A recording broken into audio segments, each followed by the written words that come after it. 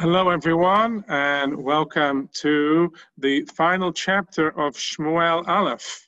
And I want to say that that's a real accomplishment for all of us to have finished Shmuel Aleph. It's a very long book, 31 chapters, and we're coming to the end of it. And I think we're actually going to leave the best till last. This chapter, we are going to talk about suicide, assisted suicide, martyrdom, and see a couple of sources and hopefully open up for discussion. That's one of the keys I want to try and do. I know it's hard on Zoom to have conversations, but I'd like, if you're able, when a time comes, to unmute and let's discuss some of these very important commentaries. So, I'm going to share my screen and we're going to get in there. And at the beginning of the chapter, it says as follows. Ufelishtim nilchamim b'Yisrael. What a great opening lines. And the Pelishtim fought with Israel. What are we doing here? The Navi, or the narrator here, is basically returning us back to where we were before, which was chapter 30 and chapter 29. They were dealing with David's story and how David didn't end up having to fight in this battle. If we go back to chapter 28, it was right before the war. It was right before the battle. So it's just telling us we're back to that stage. Vayanusu anshe Yisrael mitnei Felishtim, vayipelu chalalim bahar haGilboa. And the men of Israel fled from before the Pelishtim, and the slain fell on the mountain on Mount Gilboa. And the Ma'am Loez notes something here: the fact that they fled and then they died. And he writes, the men of Israel died. Why? Because they fled. Defeat sets in when soldiers start to flee. And it's an interesting thing, which is we all know this: the importance of military order and following the chain of command, because once chaos ensues on the battlefield, that's when it can really fall apart. It's actually interesting when you look at all the battles which are described in Navi, especially in Yehoshua, Shofetim, and Shmuel. They're all dealing with one army in total chaos and disarray, and they're often picked off. And it's on this time where we are in disarray, where we are, sadly, that's what caused the situation. Again, lacking in belief led to that. And then we didn't believe in ourselves, we ran away from the numbers, and then we died. Then it says here, Vayad Beku Felishtim et Shaul vet banav, Vayaku Felishtim et Yehonatan, vet Avinadav, vet Malkishua, bnei Shaul. And the Pelishtim, this word dabku, vayad beku, it nearly comes from the word devek, like glue. Like they were glued to, the Pelishtim were glued to Shaul, like they were chasing him. Or here the translation I've given you here is overtook. But it's really vayad beku. It's almost like this from the word devek, like they're glued to to Shaul, like they were like laser targeting him and his sons. And the Pelishtim, they struck and they killed three of his sons, Yehonatan, Avinadav, and Malkishua. And who's not there? Ishbosheth is not there. We're going to see him in Shmuel Bet, and there's a different commentaries explain why he's not there, but we won't go into that now, but know that there's another son of Shaul, which we'll mention later. But it's very important to note that the three main children of Shaul are killed, and they die before Shaul does. Then in Pasuk Gimel it says, "Vatichbad hamilchama el Shaul, vayimtzauhu hamorim hanashim bakashet, vayachel ma'od mehamorim." And the battle fell heavy upon Shaul, and the archers found him, and he was very much frightened of the archers. And this whole phrase here, he was scared or frightened of the archers. What does that mean, that he was frightened of the archers? And this is what's known, and to understand is, he knew at that moment, and this is very critical for our discussion that we're going to have, he knew at that moment there was no escape. He knew he was going to certain death. Not only that, He knew from bringing up Shemuel from the dead that he would die in this battle. But once he saw that the archers were around, he knew not only that he was going to die, but they were going to kill him. And so this is where our discussion is going to take us. As the Psukim say, Vayomer Shaul lenoseh elav, shlof charbecha v'dakreni ba, pen yavo ha'arelim ha'ele, utkaruni v'hit'alelu bi, v'lo ava noseh elav, ki yareh me'od, vayikach Shaul et ha'cherev, vayipol aleha. And Shaul said to his armor bearer, draw your sword and run me through with it, lest these uncircumcised men come and run me through and mock me. But his armor bearer was unwilling, for he was very much afraid. And Shaul took the sword and fell upon it. Pasuk Hey, Vayar noseh elav ki met Shaul, Vayipol gamhu al charbo, vayamot imo.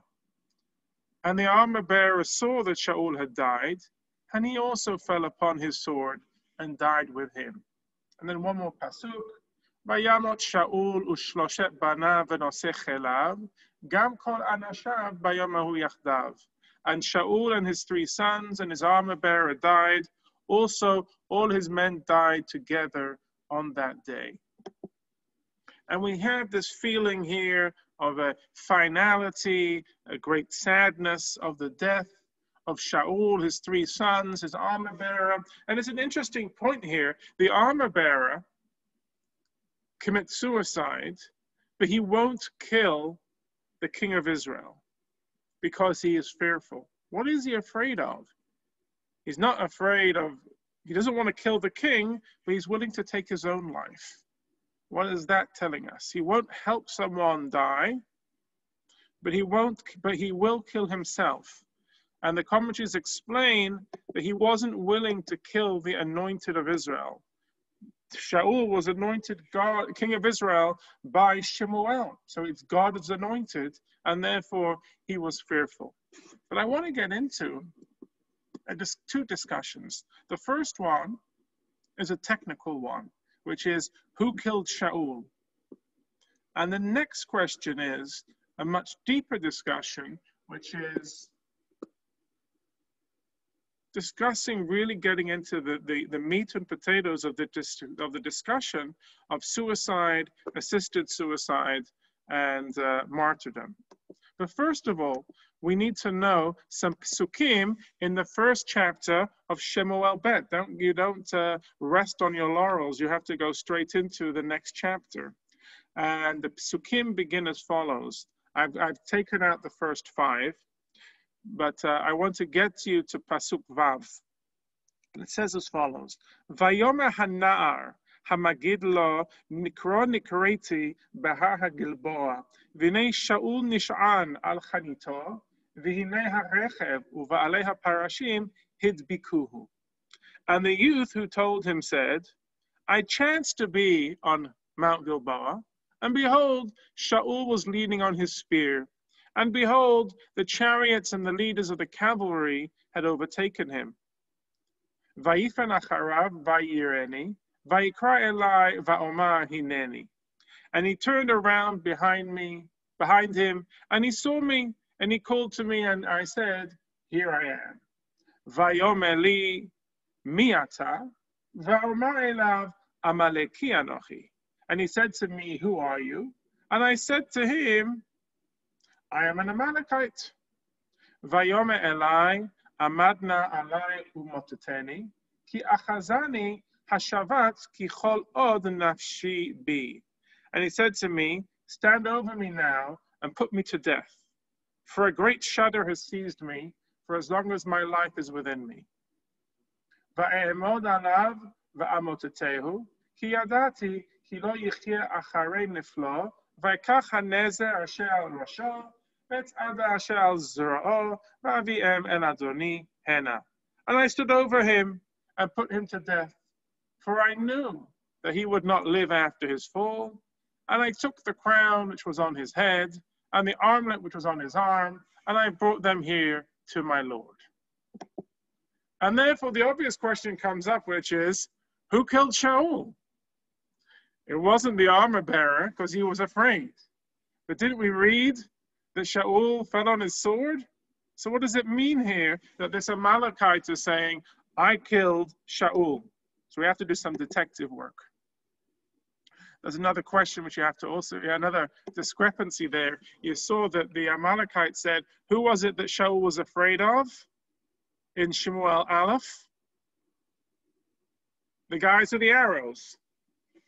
But who does he say in Shemuel Bet? It's the chariots, it's the cavalry, it's the horsemen that Shaul was worried about. You see that in Pasuk Vav? I was there, and the chariots and the leaders of the cavalry had overtaken him. But way back when, what did it say in Gimel? The archers had found him. It's interesting to note that. So the Radak, Rav David Kimchi, says, Shaul was close to death. His soul was departing, but he didn't die until the Amalekite killed him. But it's also possible that what? The Amalekite didn't kill him at all. He was just the first person to find Shaul dead. He only told David to get a reward.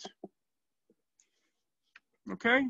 And that's an interesting perspective because he's thinking he's going to be rewarded for this. And we'll talk much more about this next week in the world of, as Elliot puts it there, in the world of fake news. Absolutely. But it's interesting there. I was about to, what was I going to say? Oh no, maybe bring it back up. It's going to remind me what I was going to say.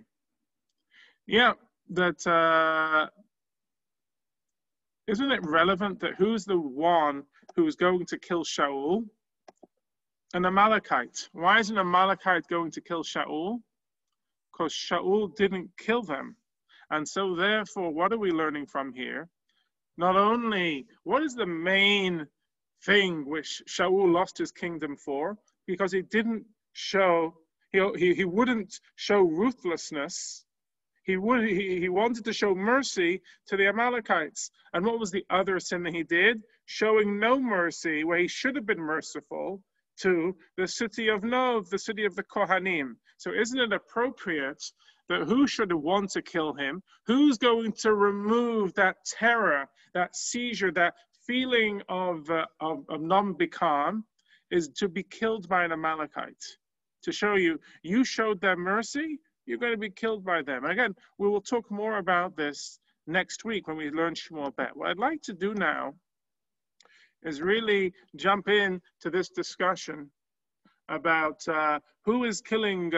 It seems to me, again, I don't want to discount the Radak's comment that it's an easy thing to say that what happened, Shaul killed himself, but he was not dead yet, and the Amalekite finished him off. That's very much a possibility. But I want to get into this whole thing of Shaul wanting his armor bearer to kill him, or he himself killing himself, and how is that permissible? The Ralbag says, as Gersonides, Shaul preferred to be killed by his friend than to be killed by his enemies. So when you know you're going to die anyway, better to be killed by a friend than an enemy. The Radak makes a slightly different point. He says, Shaul knew he was going to die anyway. Therefore, it's not considered that he took his own life. He knew he couldn't escape from the Philistine archers. It was better that he kill himself than be tortured and mocked by them. Okay, what I'd like to do now is just open it up and discuss that point. If you know that you have no hope, that you're going to die in a matter of minutes or moments or hours, and it's going to save you from certain torture and mockery, Are we allowed, from what we just read there, is this something to learn from, or is this unique to Shaul? Elliot. Well, is there an issue here of dying for Kiddush Hashem? Like here, like he's the king, and I mean I don't know. I don't know if there's a I don't know if there's such a precedent, but you know, either there's Kiddush Hashem, or that he knows that they're going to make a mockery of him, and maybe it's better that not to make a mockery of the king, and so which wouldn't be Kiddush Hashem. Right. So he's certainly worried about what's going to happen to himself, and let's say he's taken prisoner, how they're going to torture him. Maybe it's going to, there's certainly not going to be a prisoner switch, but is this something that we're learning that beyond this, that this is permitted? Rabisa, you were saying Masada. So I think it's interesting. I think we're going to come and have a look at that and discuss that, other scenarios going on. I've brought for you a few. If you have a look here, I wanted to start first in Tanakh. And it actually happens that there are two people in Tanakh, in Sefer Shofetim, in the book of Judges, where people, well, let's have a look at them. We have Avimelech. Avimelech, if you remember, was a very bad hat.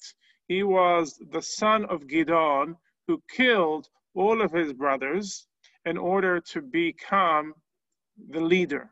And remember, it was Gidon who said, you shouldn't have, don't establish me as the king, do not have my children rule. But nevertheless, this is what happened. And at the end of chapter 9, he gets his comeuppance. And he's killed by a woman, or he's mortally wounded by a woman. It says it here, Pasuk Nun Gimel, Vatashlech Isha Achat Felach Rechev al Rosh Avimelech, Vataritzet Gulgolto. And a certain woman threw an upper millstone upon Avimelech's head and crushed his skull. Vayikra Mehera el Hana'ar Nosech Elav, and he called quickly to his armor bearer. Vayomelo, and he said to him, Shlof Charbecha, draw your sword, umatateni, and kill me. Pen yomruli, lest they say about me, Isha haraktuhu, that a woman killed him. Vayid karehu na'aro vayamot, and his young man thrust him through, and he died. Okay? And again, if you look there, the same phrases, Shlof charbecha, draw your sword, Vayid kerurehu, and run him through. Those are the same phrases which were used in our chapter.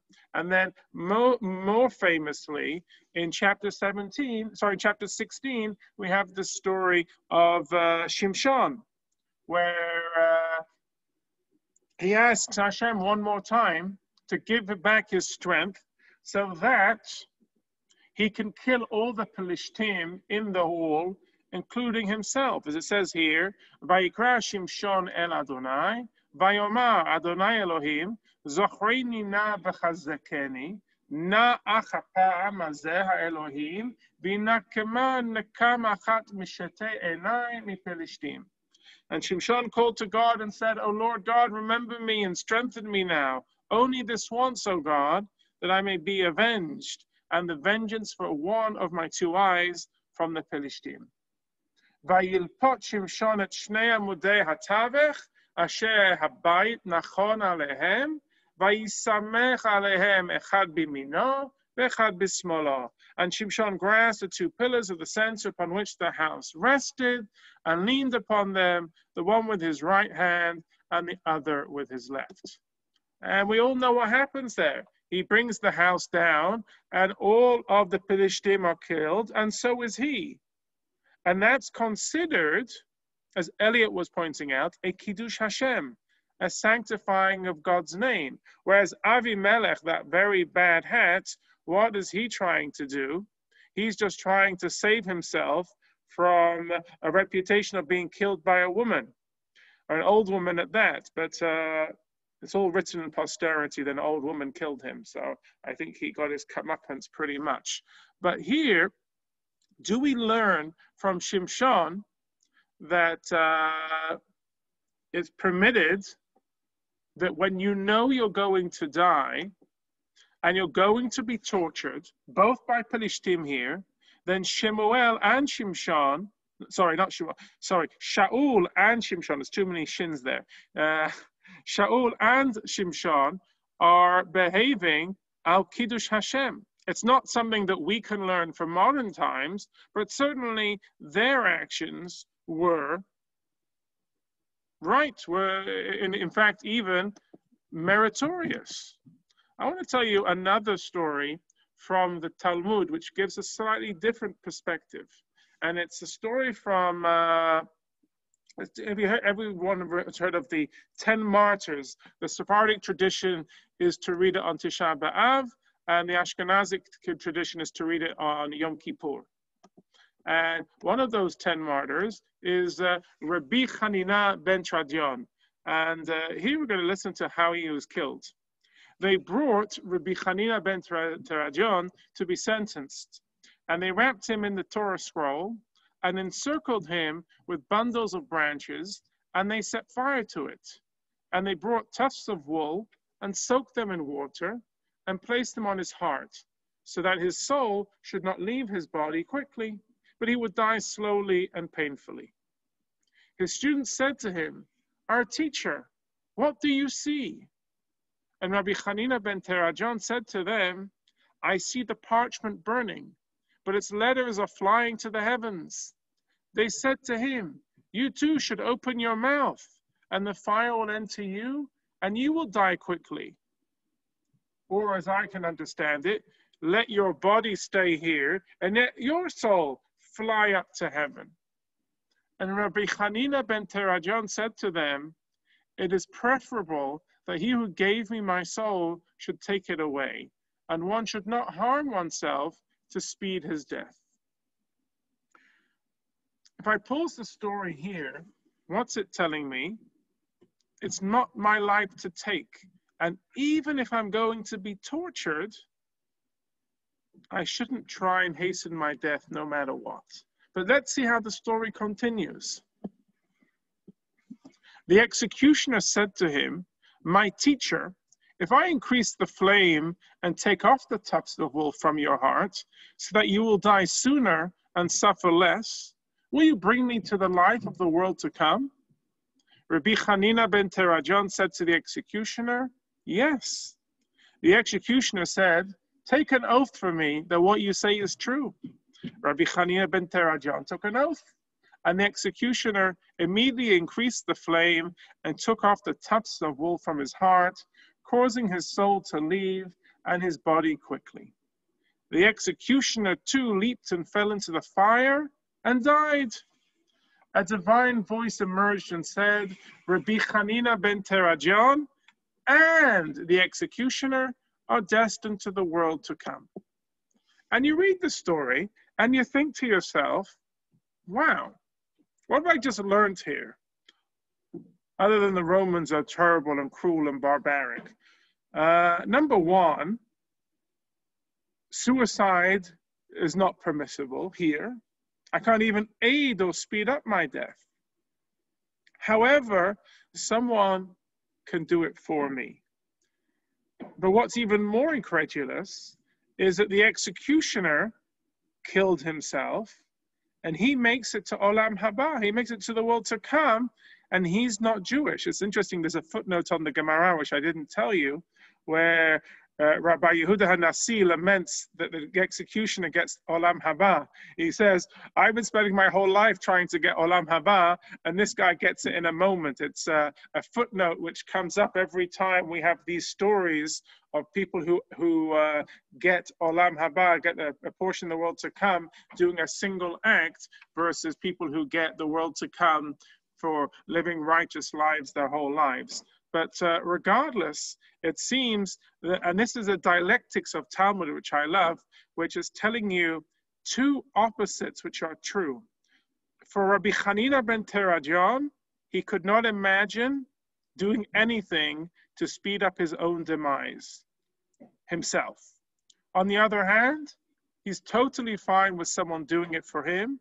And I think he knew that he wasn't just asking the executioner to help him end his life. He also knew that the executioner would face punishment.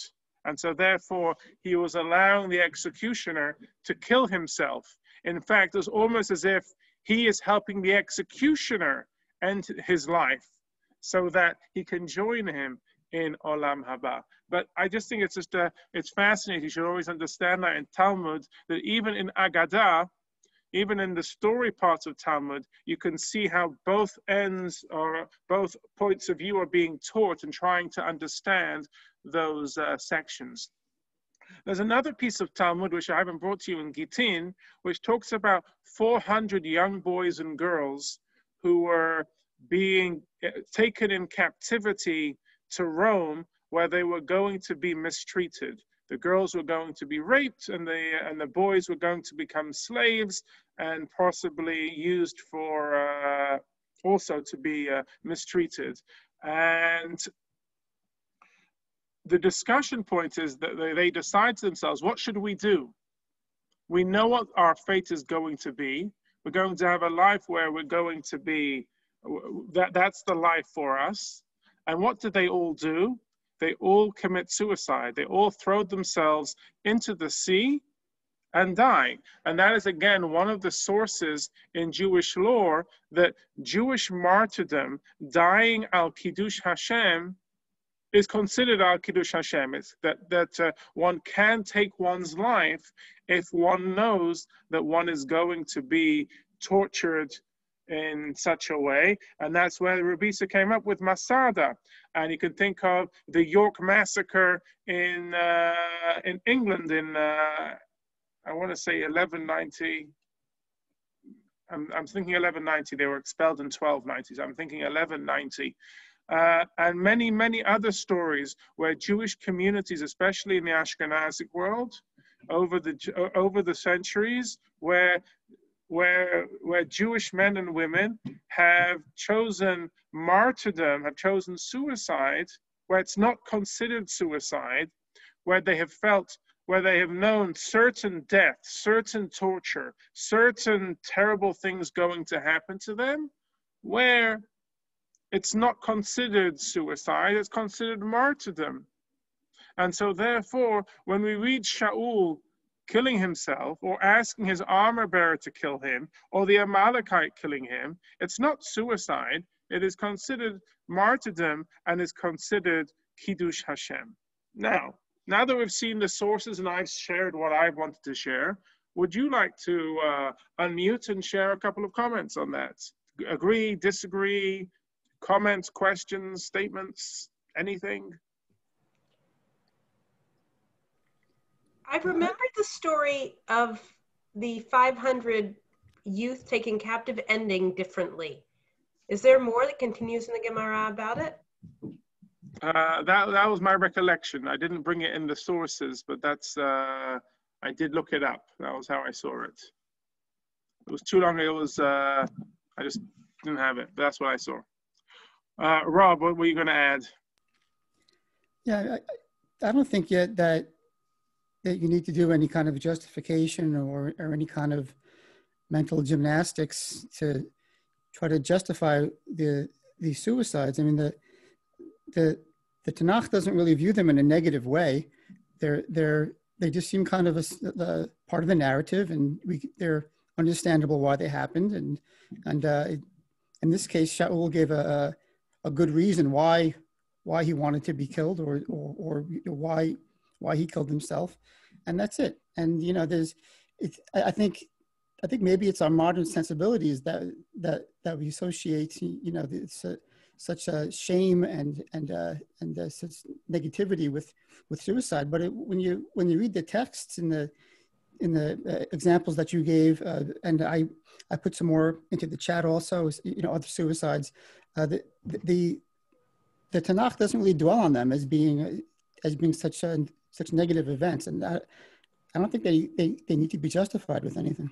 I mean, Rob, if you have a look in Bereshit chapter 9, verse 5, it's very clear that our rabbis learn out from there that suicide is not allowed. I think the fact that this is not listed as one of Shaul's sins, if you go to the end of Ma'am Noez, I didn't bring it again, he lists all the virtues of Shaul and all his shortcomings.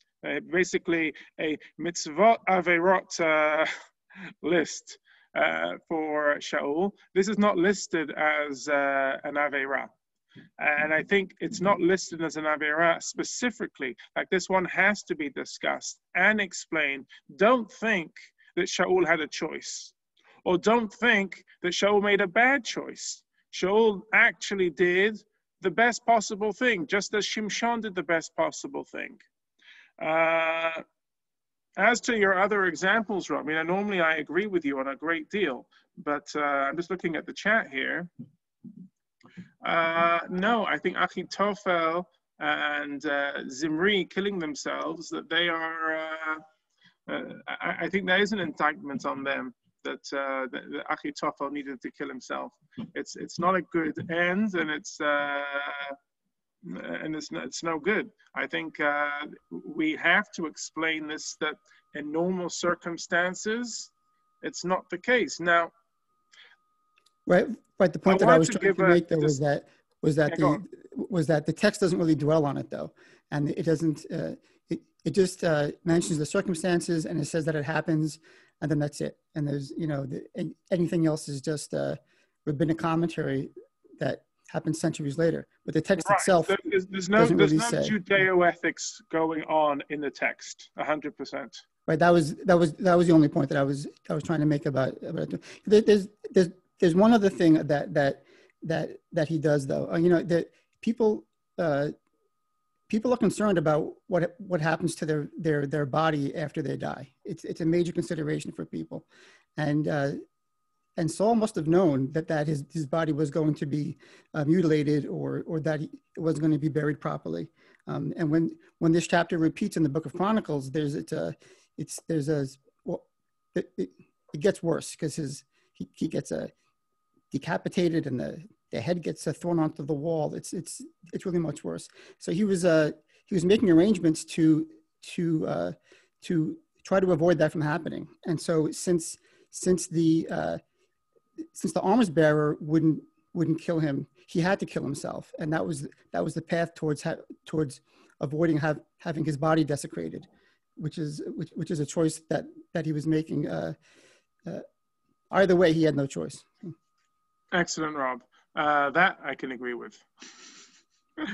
And regarding Jewish medical ethics and suicide and assisted suicide today, and euthanasia, obviously I'm giving you a few sources. There's a lot more to it, and it's a lot more complicated discussion, so I won't give a full rendition on that. Instead, we will continue in the Psukim and just see what goes on here at the end of the chapter, and then I invite you... Can I just make another comment? Yeah, sure.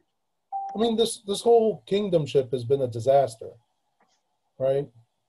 So... Do you think so, Elliot? Do you think? I don't think it's a disaster. I think it's one of those things when you look back. Is he one of the worst kings, or is he a king who accomplished a lot and was misguided? I mean, if you look at it from the narrative of he was an adversary to to David, then yes. But look at the way that David eulogizes him next week, and we'll talk about that. Like, he's not, I think it's a misunderstanding to think that he's a terrible king. I think he was a very good king, but he had some character flaws, which, in fact, some of his character flaws, like his great modesty at the beginning, changed completely to him becoming extremely defensive and arrogant of anyone trying to take his position. And yet he was constantly belittled at the beginning for being too modest, and told, you've got to stop being so modest. When are you going to start becoming the king you're meant to be? So it's an interesting understanding of Shaul. I think he's much maligned, but I don't think he's as bad as we think he is. I mean, for someone to show mercy to the Amalekites, I mean, with the hindsight that we have, it obviously we think it was a very bad call. And how could he destroy the city of Nov? You know, he was very angry and he made a terrible call. But other than that, he had a personal vendetta against David. Other than that, the two things which are really part of his life are the not killing the Amalekites and ordering the massacre of Nov. You know, there was one time where he offered up a korban instead of waiting for Shemuel, which we also talk about. But that's it. It's not like he did lots of things. He was still Yirat Shamayim. He still, got rid of necromancy. Like, he was seen as a very, God-fearing religious person. He just made two terrible decisions. But his personal vendetta for David, that's a private matter. Right. Look, I joined late, so maybe I'm just seeing this whole thing with David. Okay, and it's like, but like I feel like it's not like that was the focus. That's been the focus for the last I don't know how many chapters, and it's not like, oh, we have something that tells us that he built a tunnel and he built this road and he invested in schools and okay. I mean, we don't have a record. You can only go on what you have. Okay, and it's this obsession with it that has brought him to this point. Okay, right, and I think you're right in that perspective, and there's certainly many lessons that we learn, certainly about self-destruction, how we can really hurt ourselves by by really not being able to understand when are you going to leave something and when are you going to have such a vendetta, which you think that you're trying to do something productive, whereas in fact it's actually going to end up destroying your soul. I mean, 100%. Let's have a look at these psukim. And again, I really do encourage you, if it's tonight or it's on Shabbat, to really celebrate the fact that we've finished all of Shmuel Aleph, and to have a celebratory, if it's a l'chaim, if it's a nice piece of, if it's a nice meal, just enjoy this. Try to think about it, because this is, I really think, a major accomplishment. To Rob's point, we're now going to get some of the description of the death of Shaul. I mean, not the death of Shaul, how they mutilated his body. It says here in Pasuk Zayin, Vayiru Anshe Yisrael asher be'ever ha'emek, v'asher be'ever ha'yarden, ki nasu Anshe Yisrael, וכי מתו שאול ובניו, ויעזבו את הערים, וינוסו ויבואו פלישתים, וישבו בהן. And the men of Israel who were on the other side of the valley and who were on the other side of the Jordan saw that the men of Israel had fled and that Shaul and his 3 sons had died, and they left the cities and fled. And the Pelishtim came and occupied them. Chet vahimi machorat, ויבואו פלישתים לפשט את החללים, וימצאו את שאול ואת 3 בניו נופלים בהר הגלבוע. And it was on the morrow that the Pelishtim came to strip the slain, and they found Shaul and his sons lying on Mount Gilboa. Tet, ויכרתו את ראשו, ויפשיטו את כליו, וישלחו בארץ פלישתים, סביב לבשר בית עצביהם ואת העם. And they severed his head and stripped his armor, and they set them around in the land of the Pelishtim to spread the tidings to the house of their idols and to the people. Yud, וישימו את כליו, בית ashtarot ואת גביעתו, תקעו בחומת בית שן. And they put his armor in the house of Ashtarot, and they impaled his body on the walls of Beit Sha'an. And the commentaries discuss this, which is, why did this horrible mutilation of his body have to take place by the Pelishtim? Why was it allowed? And the commentaries say that this was, as much as his death was a kapara for what he did wrong in life, so was the mutilation of his body. That was an extension of his death, and through that, he was allowed to have full atonement so that he could go to Gan Eden. Again, that's what the commentaries say. I know it's a hard read. That's what I'm going to leave that with. And in the last 3 psukim, we hear of the daring raid of the men of Yavesh Gilad. וישמעו אליו יושבי יבש גלעד את אשר עשו פלישתים לשאול. And the inhabitants of Yavesh Gilad heard about him, that which the Philistines had done to Shaul. ויקומו כל איש חיל וילכו כל הלילה, ויקחו את גביית שאול ואת גביית בניו מחומת בית שן, ויבואו יבשה וישרפו אותם שם. And all the brave men rose and went all night and took Shaul's body and his sons' bodies from the wall of Bet Shan, and they came to Yavesh and burned them there. Yud Gimel, vaychu et atzmotehem, vayikberu tachat ha'eshel beyavesha, vayatzumu shivat yamim. And they took their bones and buried them under the tree in Yavesh, and they fasted 7 days. And it's not clear what's going on here. What are the men of Yavesh Gilad getting involved in? It says in the Ma'am Loez to remind us, the inhabitants of Yavesh Gilad never forgot what Shaul had done for them when he rescued them from Nachash of Ammon. They risked everything to bury Shaul and his sons. And why did they risk everything? Because he risked everything. He was just anointed king, but the people didn't believe in him. And it was this moment of him rescuing Yavesh Gilad from Nachash that really made him king in the eyes of the people. And so the men of Yavesh Gilad wanted to show Hakarat Hatov by helping him. Now, what's interesting here is they burned them there. What did they burn? Says Rashi, they burned Shaul's possessions, since no one may use the personal belongings of the king. But the Radak says, no, they burnt them, meaning the bodies were beginning to decompose and were infested from exposure, so the people burned the flesh, leaving the bones for burial. Normally, we're not allowed to do this. We have to bury the bodies in what's known as a Jewish burial. But here, since they've been mutilated, since they've been left out, they had to be burned first. And the Radak says we learn this from the fact that it says that their bones were buried, as opposed to saying that their bodies were buried. So I'll be precise there, that it says at the end there,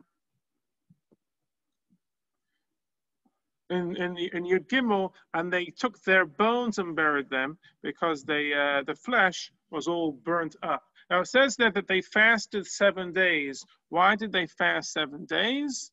And again, the Ma'am Loez says there that it was 7 days was how long, again, going back to that, it corresponded to the story back then with the men of, with Nachash and saving them, they getting saved from Nachash. He gave them 7 days to prepare themselves. So they fasted 7 days to acknowledge that Shaul had saved them from that fate. So again, Chazakimu Beruchim Yeshakochachem. I really want to applaud all of you. Most of you are here week in, week out. And if you're not in, week out, you're listening to the classes afterwards, so you're going through the sources on your own. It gives me incredible chizuk, gives me strength to learn with you and to have you dedicated ones always doing so. So please, I honestly mean it. Have a l'chaim, have a nice meal. If it's tonight, in honor of Rosh Chodesh, or it's on Shabbat, enjoy the fact that we have finished Shmuel Aleph, and please God, we'll begin Shmuel Bet next week. Have a wonderful, wonderful Rosh Chodesh and Shabbat Shalom. Yashakayach, Shabbat Shalom, Chodesh Tov.